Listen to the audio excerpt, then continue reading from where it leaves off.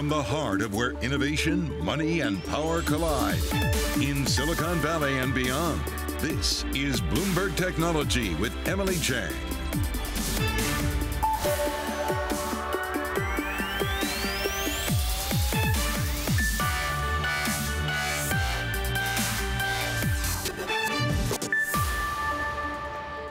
I'm Emily Chang in San Francisco, and this is Bloomberg Technology. Coming up in the next hour, Activision Blizzard employees taking a stand, staging a walkout to press CEO Bobby Kotick to step down.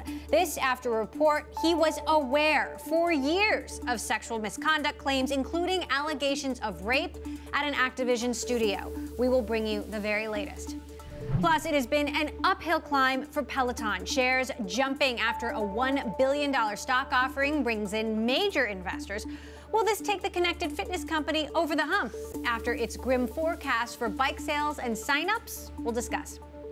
And Roblox shares on the rise after 4 days in a row, including its Investor Day today, our exclusive interview with CEO David Baszucki about paving new ways to play games into the metaverse later this hour. We'll get to all of that in a moment, but first let's get a look at the markets with Bloomberg's Kriti Gupta and stocks getting a lift from solid economic data out today. Kriti, take it away. Well, Emily, the green on the screen in the markets is really where it ended up. But the question is the consumer spending? And we got that answer really loud and clear today. And it is. Retail data actually showing that spending is actually higher month over month. And on top of that, blowout earnings from Home Depot and Walmart really signaling that fiscal stimulus, that monetary support, well, it's not gone yet. And it showed up in the stock market. The S&P 500 up 0.4%. But you still saw that tech outperformance, saw that defensive bid, ultimately closing with tech as one of the best performers. Tesla, of course, leading the way higher, but risk sentiment a little sour today, and you can really see that in the Bloomberg Galaxy Crypto Index down 7%. You saw Bitcoin especially retreating from those record highs. I want to show you a micro story though that really caught my eye, and that of course is Rivian, a 15% intraday gain, actually boosting its market cap to pass some of its major competitors, BYD and Volkswagen. It is now competing, inching its way higher to Toyota's market cap in particular. And remember, Emily, this debuted just last week. So really an eye-watering rally. Let's get to some of those other top tech movers. I want to hit it off with Peloton because they actually issued a $1 billion stock offering to raise more money. You know they've been having that cash crunch. And instead of actually dropping the 8% pre-market, that's really where the stock started, it actually gained because they got lots of demand, not only raising $1 billion that was supposed to, but an extra million on top of that, really saying that investors were wanting those shares. So you see those shares soaring 15%.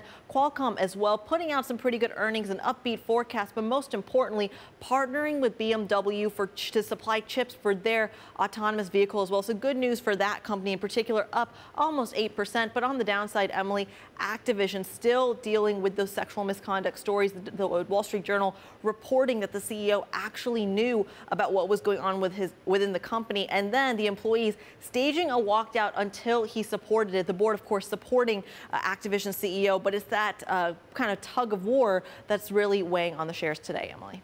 All right, Kriti, I want to continue on that Activision story. You just mentioned workers at the company staging a walkout, pushing for CEO Bobby Kotick to step down after these multiple allegations. For more, I want to bring in our Bloomberg tech reporter, Jason Schreier, who covers gaming and has been closely following all the developments here. Jason, the revelations from this Wall Street Journal story are incredibly alarming. Walk us through the new information here and what Bobby Kotick supposedly knew and did not know.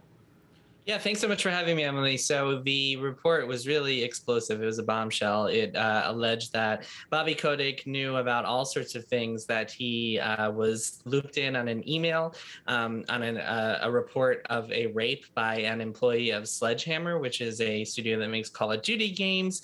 It just detailed all sorts of instances where he was looped in and essentially painted a picture of him as a CEO who is very hands-on, in control of all communications and matters at the company. So he absolutely knew. The Wall Street Journal also reported that he is the perpetrator of some of these instances, telling some stories about him dealing with assistants in ways that they found uncomfortable. One assistant said that he left her a voicemail essentially threatening her life, which he and the company claimed was hyperbolic and jokey. But the picture that the Wall Street Journal paints is not pretty for Bobby Kotick.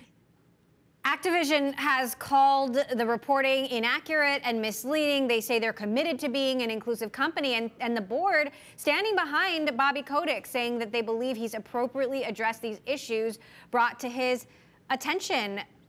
You know, what's the likelihood that he can survive this, given the direct pressure now being put on him by his own employees? Yeah, you know, it's a strange thing. Bobby Kotick is the longest running CEO in the video game industry. He has been running Activision since, I believe, 1990, and he has made a lot of money for that board of directors, for shareholders. He has just pumped up that stock through the roof. Obviously lost some gains recently since the lawsuit hit this summer, but it seems like the board has faith in him to keep it going. At the beginning of today, when I saw that Wall Street Journal story, I honestly thought he would be gone by the end of the day. So I was a little surprised to see the board standing by him, because it feels like he's just completely lost the faith of his employees. Right now, as we speak, about 150 people are marching or are kind of protesting in Irvine, California, where Blizzard's office is. Blizzard is a subsidiary of Activision Blizzard, and they are calling for his immediate ousting. Even more people are protesting virtually as part of this walkout. So it feels like he's lost the confidence of his staff. So I'm actually pretty surprised that the board is saying they stand by him. All right, Jason Schreier, thank you so much for your reporting on the story. We'll continue to follow how all of this plays out. Definitely very shocking revelations in that Wall Street Journal report. Now, if you were trying to listen to music on Spotify or get ahead on holiday shopping with Etsy or Target, a massive cloud outage might have slowed you down. Multiple major company websites, from Home Depot to Snapchat, were down or having issues Tuesday afternoon, first indicated on the outage tracker down detector. User reports spiked just after noon Eastern. In an incident report published on Google's cloud dashboard, the company confirmed it had suffered a global outage and stated they were working to resolve the issues. Google said some problems were caused by bad network configuration and that they will publish an analysis of the incident once an internal investigation is completed. Coming up, how Slack is adapting its platform to meet the needs of an increasingly digital work environment. We're going to speak with Slack CEO Stuart Butterfield following day one of its Frontiers conference next. This is Bloomberg. Back to the very early days of Slack, we came up with this mission to make people's working lives simpler, more pleasant, and more productive. And part of that ambition was always finding a new avenue to bring software and systems and tools that people use into the environment where the discussions are happening and the decisions are being made.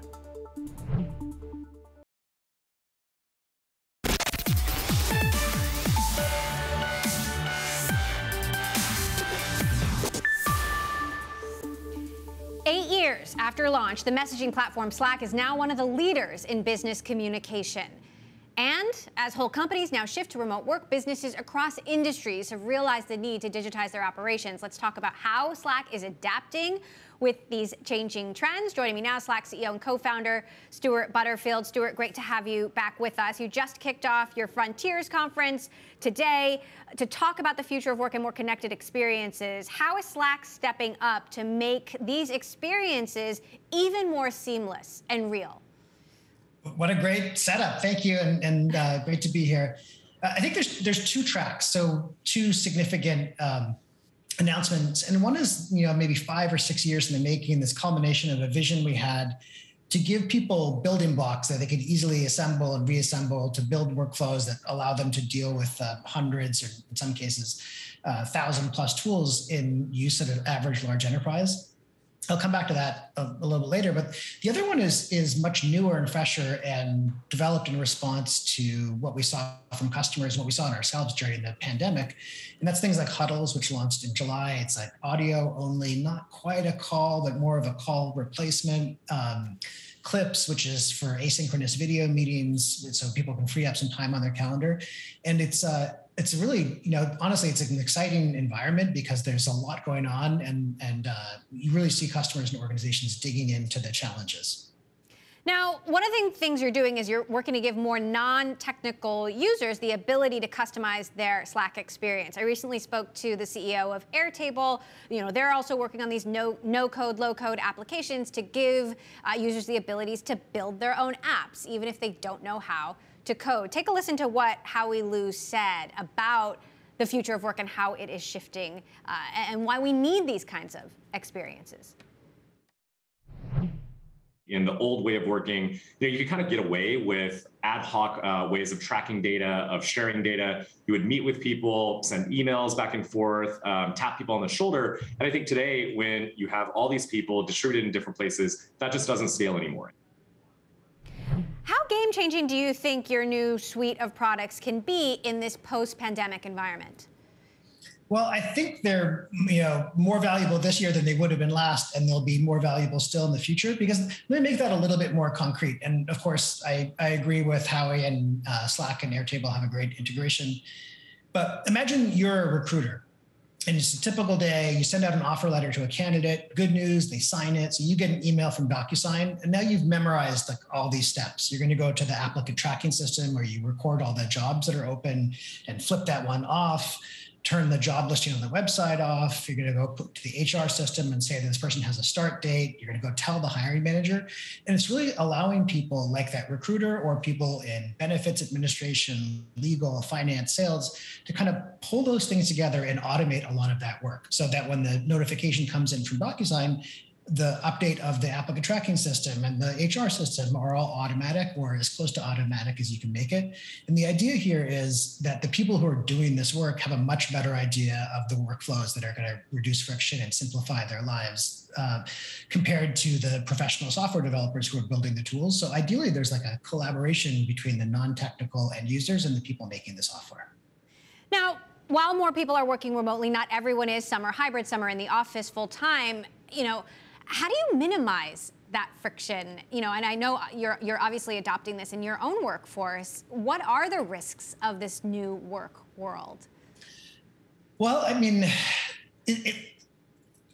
it's hard to say because the pandemic is like such a once in a lifetime event.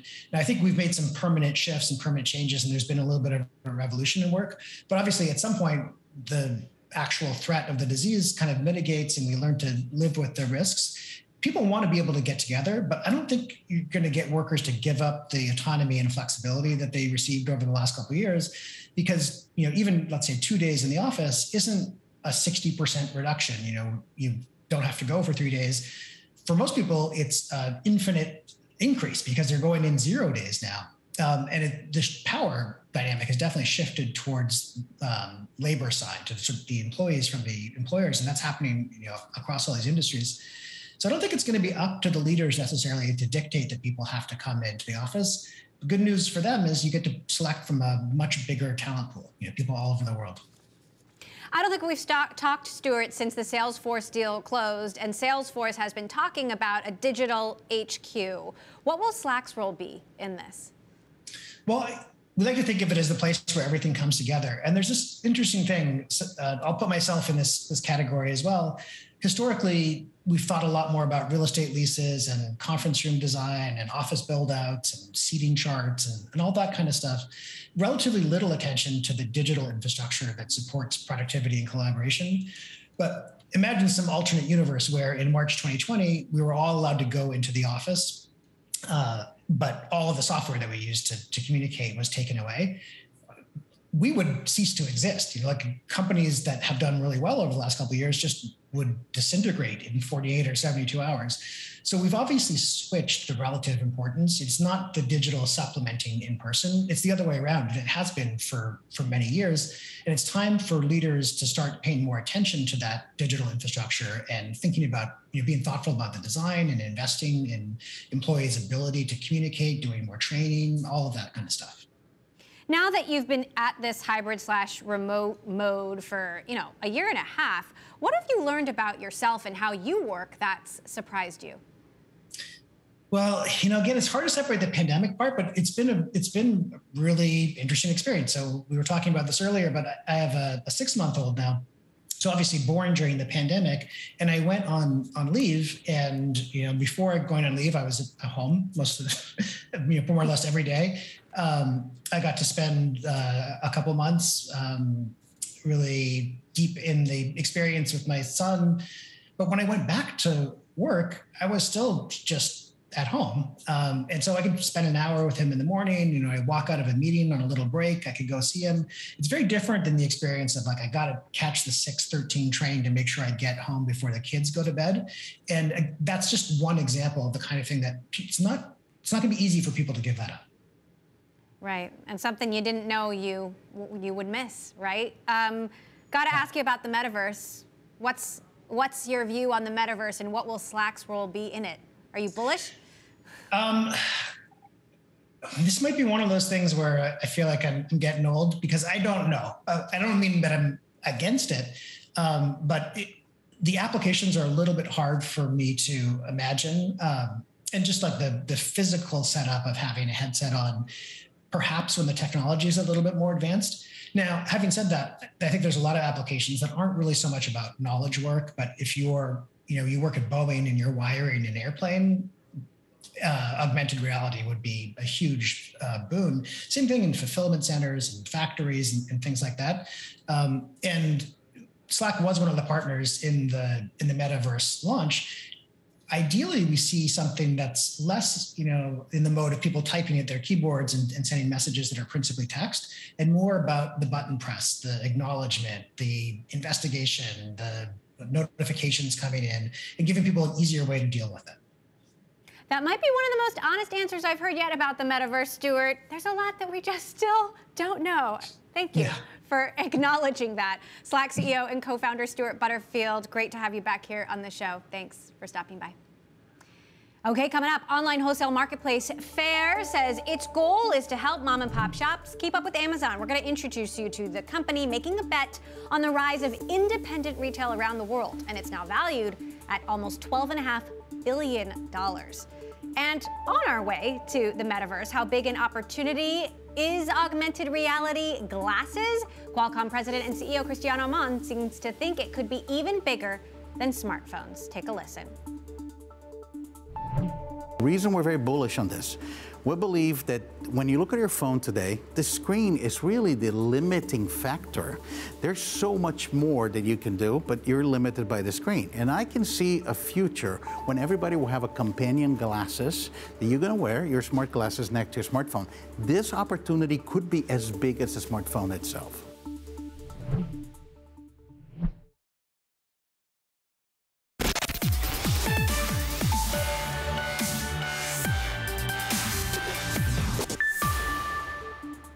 The online wholesale marketplace Faire just hit a $12.4 billion valuation. This after closing $400 million in a new investment round. Faire is all about putting power in the hands of independent retailers, helping mom and pop shops take on e-commerce giants like Amazon. Let's talk about what the future holds and how the supply chain crunch is impacting their plans with Faire CFO Lauren Cooks-Levitin. Lauren, thank you so much for joining us. So how do you give that power back to mom and pop shops and help them challenge Amazon? Well, thanks for inviting me, Emily. The main way we do that is by giving them technology tools that historically have only been available to much larger businesses. So we give them the opportunity to shop on a machine learning based assortment. So the recommendations that they're getting, we're pretty confident those products are going to sell in their stores. And then we give them other tools that are typically only available to much larger businesses, like net 60 payment terms and the ability to return goods when they're not selling in their stores. So all of that is something that historically has not been an opportunity for smaller businesses. And we know they can compete when we can level the playing field for them. So how are these supply chain challenges impacting these smaller businesses and entrepreneurs? How are they keeping their shelves stocked, especially going into the holidays? So we're a two-sided marketplace. On one side, our supply are 40,000 brands in 80 countries. And then the demand side is over 300,000 retailers in North America and now in 15 countries in Europe. And they're facing different challenges associated with the supply chain traffic jam. On the brand side, they're trying to get components. but they're also able to communicate with retailers about what they have available and in stock and on quick ship. And that's something that retailers really appreciate. They can come to fair and they can find out what's available. They can shop based on their values, including made in the USA, that oftentimes used to be something that was important to them for the origin of the business, but now they're also using it as shorthand for things that they think they're going to be able to get into their stores more quickly and accommodate their customers. Interestingly enough, we know that consumers want to shop with their local retailers. They feel really confident that they're going to pick products that resonate with them, but they also feel more confident that they can move more quickly and adapt to the changes, and they can find small goods with 40,000 brands to choose from. They can fill a void in their inventory very quickly by coming on fair. $400 million in new funding. How do you plan to use it? Well, there's really three primary areas. The first is to continue expanding both in more categories and more geographies. I mentioned we entered Europe over the last 6 months. Have been really excited by the progress we're seeing there. We are over $150 million run rate. That's took us 3 years to get to that level in North America, and we did that in 6 months. So we'll continue emphasizing that growth. Second, we'll continue building tools that support both our retailers and our brands to again, level that playing field. And then third, we'll continue building out our team. We'll end this year at about 800 employees and expect to double that next year as we work on all the ways that we can support the brands and retailers to chase their dreams. Almost $12.5 billion. That's a pretty big valuation. What are your plans to go public? Well, right now we're really focused entirely on supporting the brands and retailers that are our customer base. If it turns out that being a public company would be in service of achieving those dreams, it's something that we would consider. But right now, we felt like this private financing was the right step.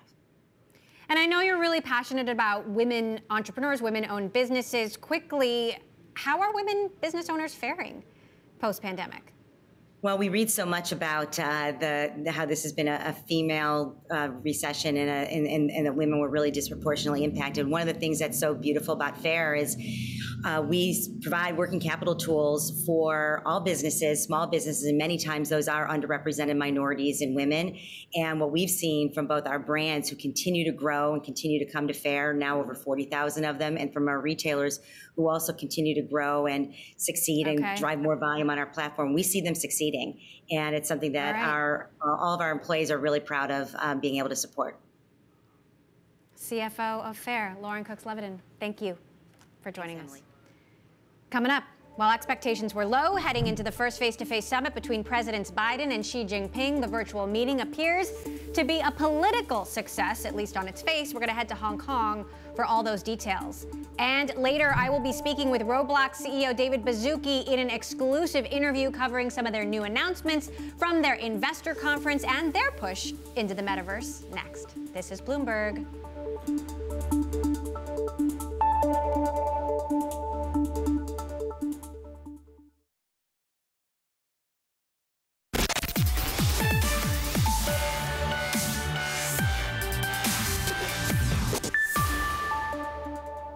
Welcome back to Bloomberg Technology. I'm Emily Chang in San Francisco. Let's head back to New York, where Kriti Gupta has been taking a look at the markets. Kriti, what are you watching now? Well, Emily, in honor of President Biden and President Xi having a virtual meeting, I thought we'll take a walk down memory lane, in particular of the trade war back in 2018, when you did have a lot of those spats actively reflect on the U.S. stock market. You see the orange line is essentially the stocks in the Russell 1000 that had a lot more exposure to China. The white line is the Russell 1000. You can really see the underperformance if you were exposed to China. But that gap has seemed to close now, really telling you that trade war impact that was so strong 4 years ago, well, it's faded a little bit. But another place I really want to look for that impact is in the semiconductor space, because a lot of American companies are dependent on semis, and a lot of those chip makers have supply chains that extend all the way back into Asia. But this year, Emily, they've been soaring, and it has a lot to do with that global chip shortage, but it also has a lot to do with this active understanding that you need chips for things like EVs. You need chips for things like smartphones. So essentially, that time lag and the idea that the president of Biden's administration is actively willing to invest in that infrastructure, you can see just how big the gains are. 131% when it comes to NVIDIA, and the gains only get to somewhere in the 80s, somewhere in the 30s. That is not bad compared to the S&P 500 year-to-date performance. I want to end with Chinese tech versus U.S. tech, because that is a divergence that's far more clear and has less to do with the trade war and more with Chinese regulatory scrutiny, especially in the last 2 years. You can see that gap has widened quite a bit and continues to widen as you start to see more restrictions on what these Chinese tech companies can and cannot do. And what is that doing to U.S. tech? Well, it's rerouting funds to U.S. tech, and you can see that in that white line, really outperforming the Golden Dragon Index, which of course holds those U.S.-listed Chinese ADRs, Emily. All right, Kriti, thanks for that. Meantime, as Kriti mentioned, U.S. President Biden and Chinese President Xi Jinping attempting to stabilize what has been a tense relationship between the world's two largest economies. They agreed to keep on talking without letting disagreements over Taiwan and other issues derail U.S.-China engagement. The virtual summit lasted more than 3 hours, longer than expected. Bloomberg's Stephen Engel joins us now with more. So, Stephen, give us the big headlines. Well, we got confirmation from National Security Advisor Jake Sullivan that Taiwan really did play a large part of those 3.5 hours of discussions. And for the most part, from both sides, reading the comments from state media and reading the readout from the White House, it seems like the engagement was quite positive. And as China's been trying to, return the relationship to a higher track and a better track, a more productive track for the two world's largest economies, of course. But Taiwan is a flashpoint and a sticking point, and there's a new development on that front. Of course, Taiwan being the critical cog, of course, in the global supply chain for tech, it is critical to know, kind of track its future. And Xi Jinping wanted clarity from Biden administration on, does Biden support the one China policy? Does it support the status quo? And essentially, Biden told Xi that, yes, we support the one China policy, and, he does not support independence. That's the bottom line. And even state media in China said Biden opposes independence for Taiwan. Well, let's fast forward a few hours to just a couple of hours ago. Biden, on his way to New Hampshire, said, on the one hand, he supports the Taiwan Relations Act, but at the same time, he said, quote, Taiwan is independent. It makes its own decisions. Now, I wasn't there, so I don't know if Biden was stepping in it again and misspeaking. I think he was essentially saying, well, Taiwan is, it governs itself. But that doesn't necessarily mean it's independent. So this is going to reopen the wound a little bit, rip off the Band-Aid from yesterday. What does Biden actually mean about Taiwan? Indeed. Well, what does this actually mean about the future of the U.S.-China relationship? It has been incredibly frosty. That, of course, started under President Trump, but it's a policy that President Biden has seemingly continued. Well, it's understandable to a certain degree why Biden would not remove the tariffs or the specter of this trade war, because then you're removing all that leverage in the first year of office. So I'm sure there are inclinations to remove the tariffs. I mean, it's caused anecdotally and also by the numbers some inflation in the United States. We all know inflation's a big problem right now being dealt with by the Fed. But again, if you take away those tariffs, you immediately remove a big lever of leverage with the China relationship at a time when it was at a nadir, really, and rebuilding under a Biden vision of China rather than the Trump vision. So it's going to take time. It's still the first year of the Biden administration, and they're still trying to work out what works with Xi Jinping. Xi Jinping is the strongest Chinese leader now we've had since Mao Zedong. So it's a different dynamic. Supply chain issues not going away. China is a critical part of that. How important is it to keep the peace, especially right now and 6 weeks, through the holidays? Well, absolutely. I mean, look, there is a bifurcation going on in the tech world and supply chains, and China looking a little bit more inward and trying to be more self-sufficient for chips to other high-tech products. So they're looking at the domestic economy, but of course the United States needs those imports from China and Taiwan as well, and where the supply chain is crimped. But there's an interesting story on the Bloomberg terminal this morning. I don't have time here to get into it, but it's a lengthy piece. I encourage all of our viewers to read it, about this new division in China called Xinchuang, and it's basically government-backed, and it is solely with the purpose of identifying suppliers in China who can supply China's high-tech ambitions. They're going to be vetting and adding input from the government's perspective on hiring and the products that need to be made in China by Chinese companies, so they're less reliant on U.S. suppliers.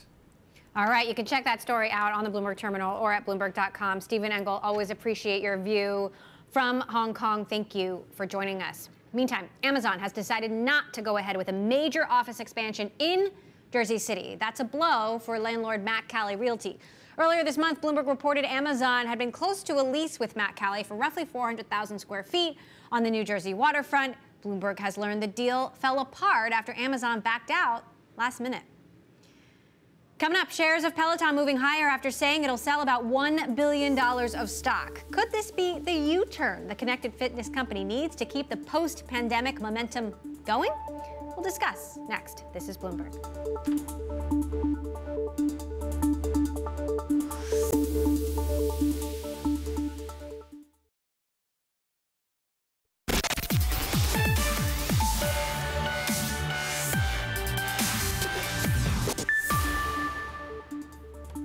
Shares of Peloton rising, the maker of connected bikes and treadmills saying it'll sell $1 billion worth of stock. Shares have fallen 45% since Peloton slashed its annual revenue forecast by as much as $1 billion earlier this month. Our own Mark Gurman joins us now with more. So, Mark, what exactly does this share offering mean?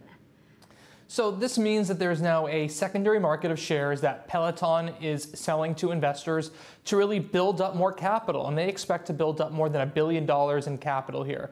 Their share price is in the mid $50 per range now after falling by nearly half. The share price that they're going to be selling these additional shares at come in at about $46 a share, I believe, somewhere in the mid 40s. So that's quite a bit of savings there in order to raise that over $1 billion in capital. And we sort of see how to get your stock out of a funk. Well, you do a move like this. Is it going to work? Or do they have to get the numbers to back it up?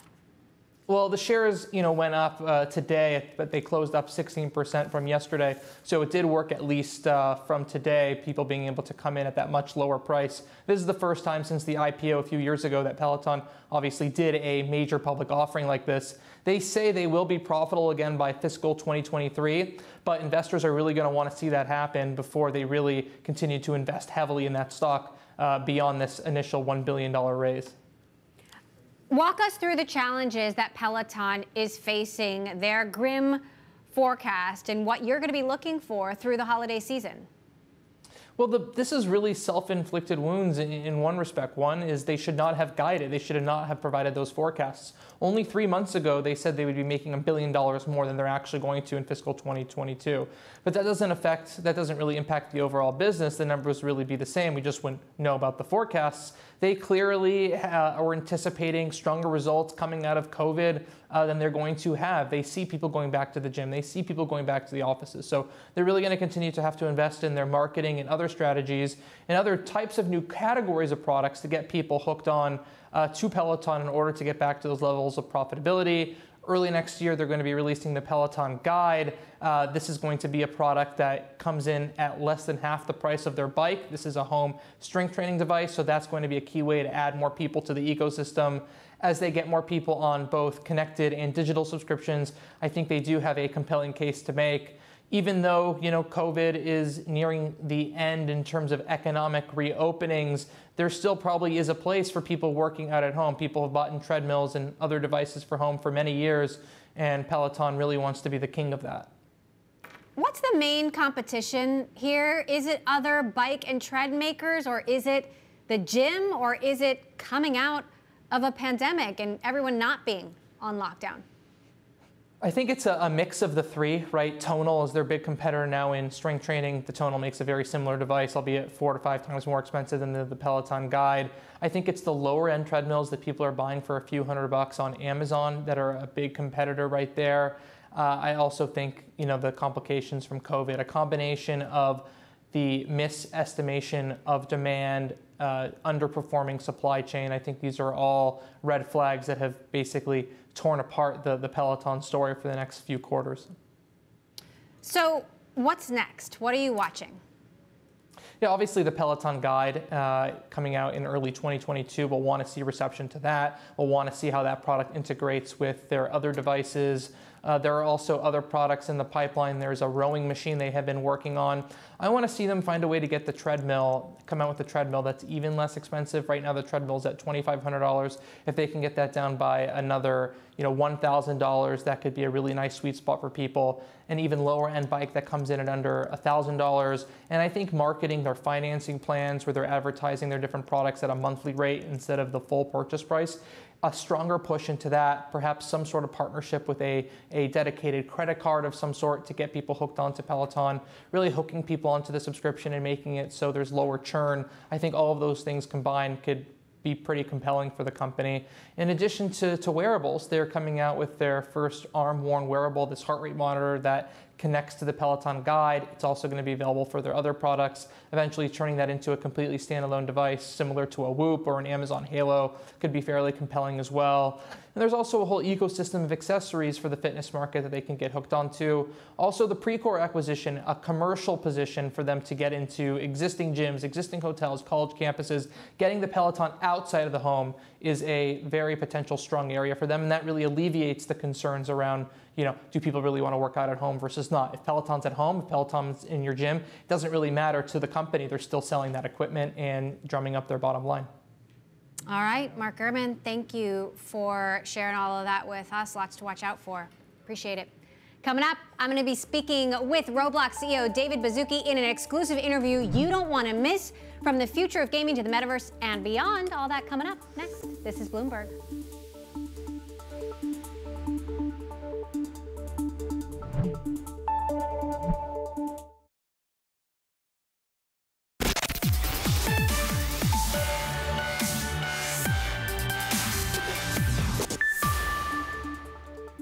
Roblox on a roll, passing Activision as the world's most valuable gaming company, in shares hitting a record high as the company kicked off its investors conference. With us now, Roblox CEO David Baszucki here for an exclusive interview. So obviously, huge day for you, David. What are the key takeaways for investors today about where Roblox is going? Emily, thank you for having us on the show, reaching out to our community and our shareholders, of course. We talked a lot today about innovation. We had over 21 executives, I believe, from the company sharing different areas of our product stack. We talked a lot about a foundation of safety and civility running throughout really the whole company and everything we do. We talked about our amazing community that powers everything on Roblox, everything, the millions of experiences, all built by this amazing community. Now, Roblox just overtook Activision as the world's most valuable gaming company. Are we seeing a changing of the guard here in terms of the kinds of games people want to play now and into the future? We shared a vision today of this future category, sometimes called the metaverse. We think of it as a human co-experience category that supports people coming together to socialize, to learn, to play, someday to work, to experience entertainment and amazing brands.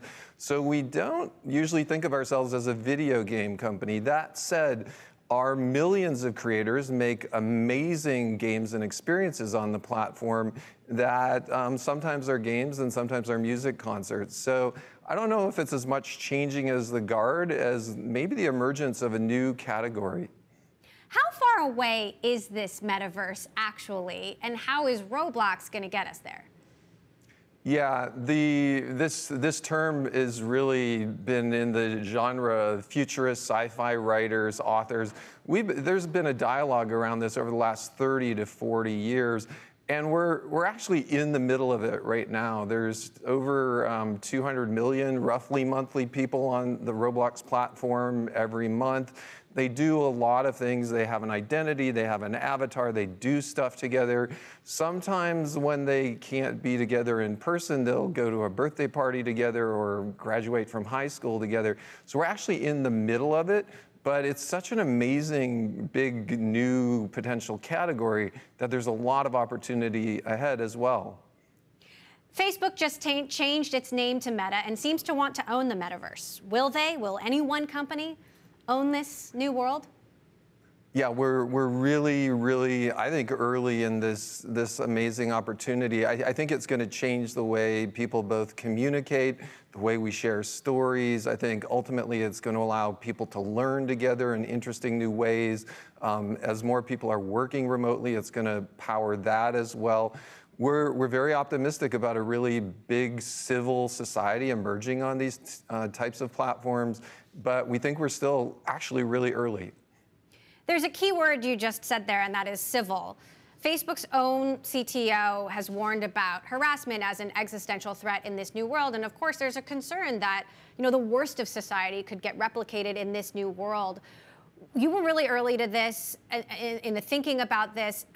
What have you learned about creating norms and healthy behavior in the metaverse and making sure that other companies do the same? It's super important. Within a month of launching Roblox over 16 years ago, my co-founder Eric and I, we built our first civil and safety system, and we manned the moderation queues. Now, it's really our top priority. We have thousands of people 24/7 keeping Roblox civil and safe. We build it into everything we do.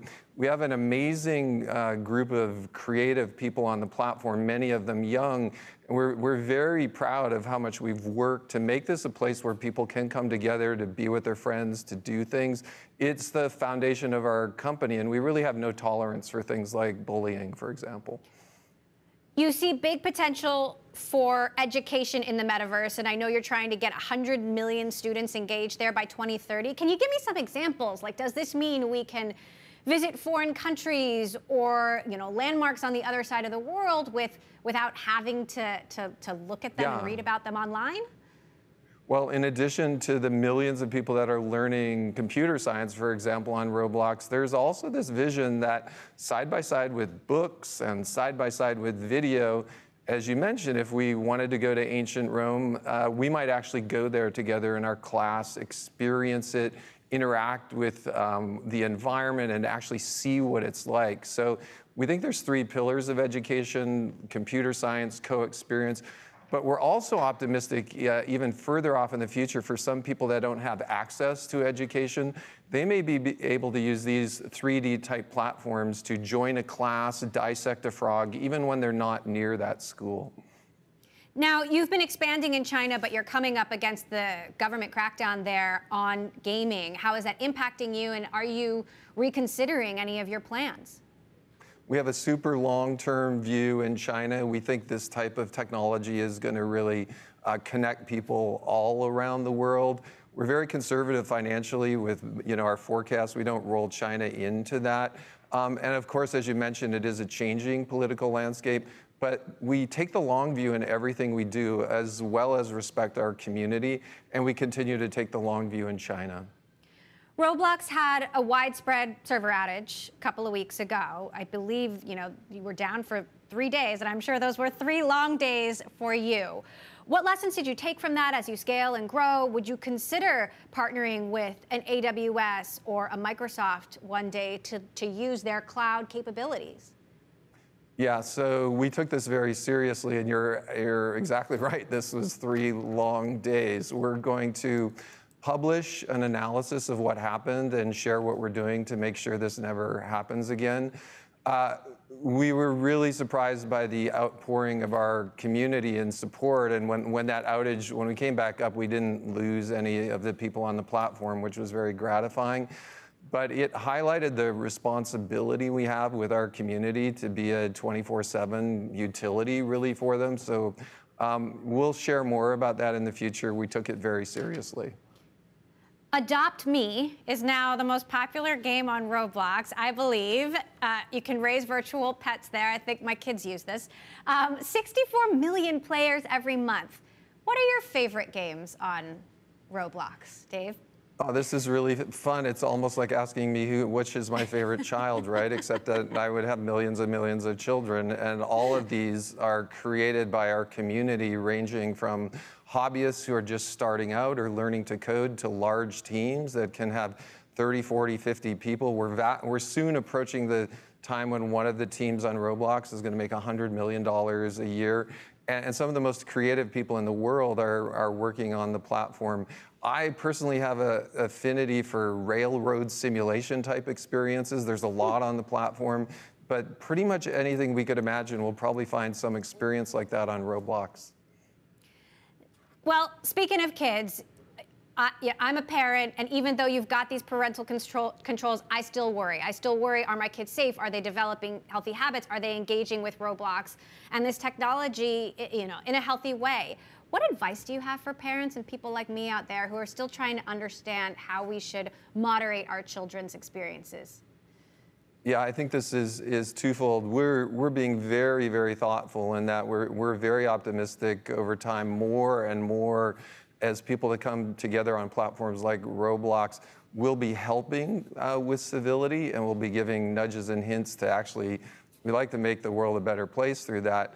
For parents, please talk to your kids. This is always a discussion. You can use Roblox and other forms of media to have a great discussion about this. So we always recommend close communication. Thank you for that advice. Roblox co-founder and CEO David Baszucki, great to have you back with us. Appreciate it. And that does it for this edition of Bloomberg Technology. You can make sure you tune in tomorrow. We're going to have my exclusive interview with Adam Selipsky, the CEO of Amazon Web Services, and Sundar Pichai, the CEO of Alphabet and Google. Just another day here on Bloomberg Tech you don't want to miss. I'm Emily Chang in San Francisco. This is Bloomberg.